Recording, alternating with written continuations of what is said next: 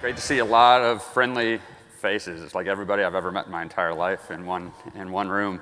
And I brought you to Detroit, which, the question that everyone asks, like, I can't wait to get to the second ERI summit, but why do we choose Detroit? Well, first off, it looks exactly like that anywhere you look. So, but it's not the most beautiful city. Even a homer like me, I can't even fake that it's the most beautiful city in the world.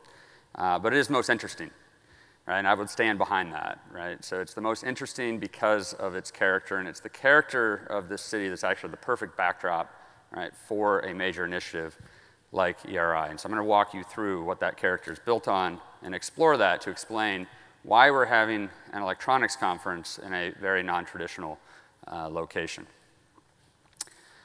So the heart of the city, to me, right, is a small room in the Detroit Institute of Arts. It's got a mural by Diego Rivera, right, and it celebrates the innovation, right, and disruption, right, of engineers like Henry Ford when they created the assembly line.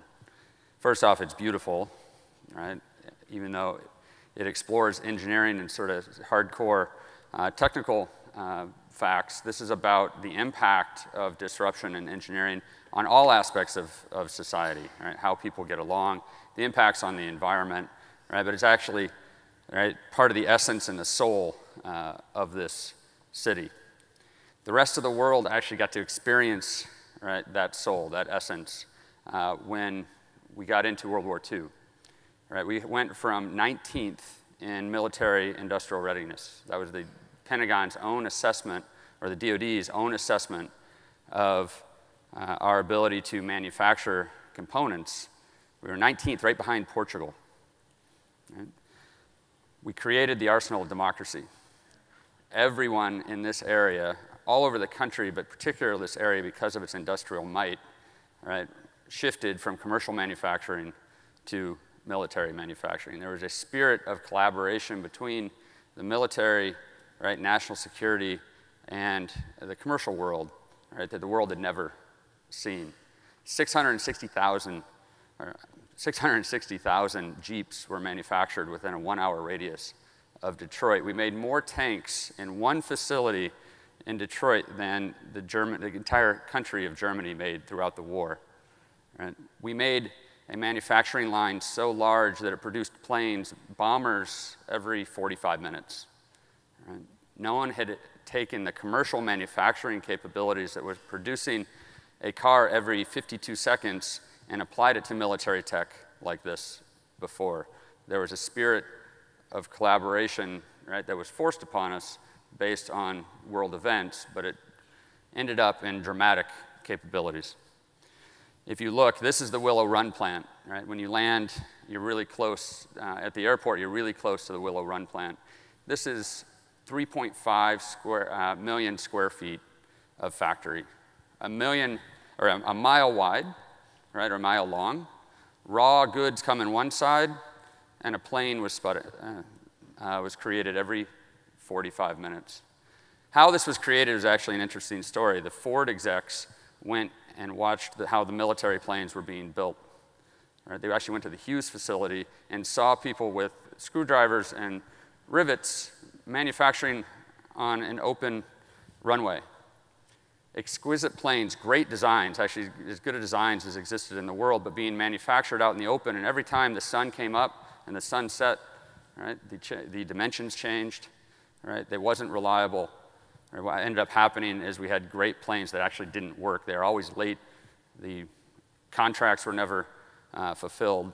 The complexity of making these exquisite machines was too much for the way the military was doing business at the time.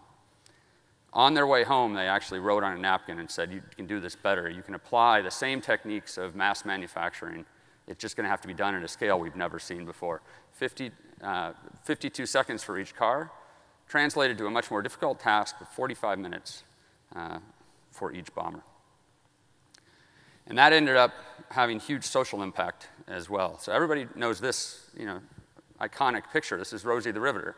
What people don't know is Rosie was a real person. Right? She moved from Kentucky to Detroit to be in the Willow Run plant, right? And she represented an entire class of people. And it's actually even more complex than it gets described when people talk about Rosie, right? These were people who were never given a chance in society being asked, right, to fill the void that existed when we needed this industrial might applied to the military. We couldn't be stupid. We couldn't have our biases get in the way, right? We needed the best people, the best talent we had in this country applied to these military tasks. So what isn't talked about as much, some people know that story, the impact on commercial space actually was dramatic as well. By asking these incredibly hard questions, how do you create a plane every 45 minutes? You get pretty good at the assembly line type technologies that they were applying. The manufacturing base was polished into a juggernaut that impacted the commercial world for decades to come. The DoD has very hard problems, and when they ask the commercial world to satisfy those, right, the commercial world gets better, and the DoD world gets better simultaneously. So Detroit had its heyday. You know, GM was the largest largest company in the world at the time. The big three, Chrysler and Ford and GM together, made beautiful cars. Right? They're still beautiful today. These are works of art. But entropy does not like dominance. Right? This pillar of strength that was built based on this military capability working with the commercial world, right? It inevitably was going to be attacked from all sides. This is the footage from a movie that was put out, right, lamenting the fact, right, that we were being invaded by foreign competition. Right? VWs from the East Coast and Nissans from the West Coast, and how can they possibly have these foreign cars driving on our streets? Literally, right, they say this is what a road is supposed to look like, right? You know, harkening back to the good old days, and now look at this road, and there's actually checking off, like, you know, this is a foreign car, this is a foreign car, right? So you can imagine Detroiters took that really well, right? So growing up in Detroit, you knew, right, that you know, things were changing, right? And fear and anger, right, and blame overtook that innovative spirit. I can say this as a Detroiter. Growing up here, right, it wasn't all about innovation and getting out ahead, right? They did really good at certain things, right, but they did lose that dominant position. They ended up chasing, right? They weren't innovating at the rate they were in the past, but more importantly, commercial tastes changed, and you know, basically, you ended up trying to lead from behind, right? We had a disruption in the market, right, based on all sorts of world factors that, you know, we could go into much more details of, but ultimately, right, they ended up having to chase competition instead of disrupt from the front and have the competition chase them. Well, guess what? Right? We are in that position right now. When I say we mean the US electronics industry is in that same dominant position, right, based on the legacy that we have been handed down from the likes of Carver Mead, Lynn Conway, Ivan Sutherland. Right? Everything that Mark just talked about has placed a huge burden on all of our backs, right, as we are the incumbents of the world when it comes to making the world's best electronics. The PCAST report at the end of the Obama administration, I think, did a very good job, right, of highlighting what that position is. Right? We have, right, 2 of the 3 major tool manufacturers.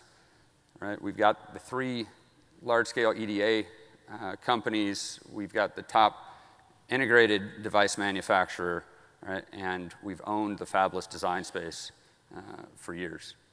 Right? This is a position of strength, but like all pillars of strength, right, entropy, right, attacks that pillar, right, and we are going to face changes in competition. The only way to stay ahead, right, is to learn those lessons, right, which we just talked about, right, of leaning on innovation and disruption.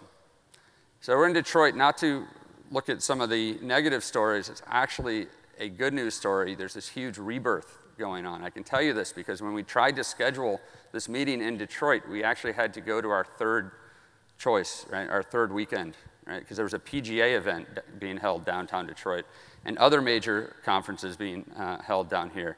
This is a $1.4 billion skyscraper that's being built as we speak in the old Hudson's, the old mall that we used to go to when I was a kid that's been barren for over 20 to 30 years.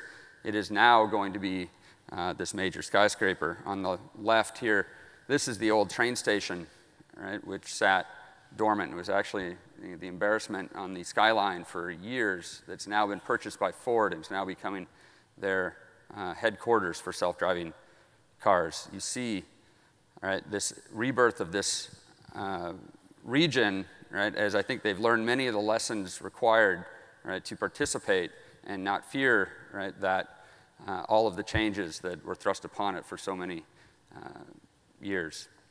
There's actually 3 unicorns, right, for startups that are valued over $1 billion in the last 2 years, right, that have emerged from the Detroit region after 2 decades of actually not having a startup reach that plateau.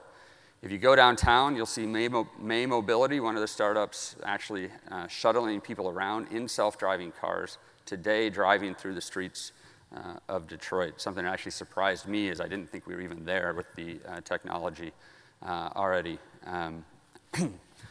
So GM is manufacturing their Cruise self-driving cars at scale, right? Back in actually my hometown of Lake Orion, Michigan. That is actually going on at a rate that I was surprised to learn about in terms of the number of systems that are cars that are actually being manufactured.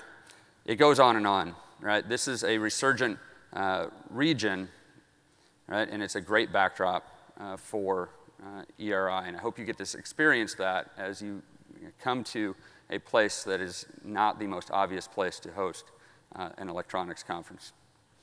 So we need to fight, right? This is the Joe Louis fist that you'll see downtown. We shouldn't be complacent. We do need to actually have that spirit of a little feistiness in us and a little bit of fight, because there are changes going on, right, behind the scenes and in front of the scenes, right, where we are going to have a very different industry in 10 years than we do today. So this is the last time that we should be complacent, but that fight needs to be channeled in the right direction, right? Instead of looking at Joe Louis's fist, we should look at the spirit of Detroit, the other iconic statue that's part of our landscape here. We need to look back, right, at the lessons of Ford, right, and Rivera in that mural, the power and disruption of innovation and engineering for disruption. We need to learn the lessons of the collaboration between the commercial world and the national security landscape, right? The lessons that were taught to us through the arsenal of democracy. We need to learn the lessons of Rosie the Riveter, right? We need to include everybody who can contribute to advancing electronics, regardless of where you were born, right? Regardless, right, of your background. We need to tap into the talent that exists in this country to make us progress forward, right? We need to make sure we aren't taking that fight, right, and making decisions based on fear, right? Fear, anger, and frustration, right, lead to defensive measures. We will have lots of defensive measures in place, right? But we need a forward stance. We need an innovation-first stance, and that's what ERI is all about, right? ERI is not a series of programs. It's not even an initiative. ERI is a movement. It's a movement asking the community what they can do to advance the ball fast enough that you don't have to lean on those defensive and restrictive measures. We believe in everybody here, right, that we can invent fast enough, right, that we can recreate the electronics industry in the face of competition around the globe so that we don't have to lean on the more destructive measures. So I've done my part. It's been 8 years, and it's been a great run. I've loved getting to know everybody here. It's been the honor of a lifetime to be able to lead both the program managers and through the program managers, the electronics community that we have here. I step off the stage literally and figuratively and hand the reins to Mark and Jay. They are going to do an incredible job. But more importantly, we hand the reins to the community.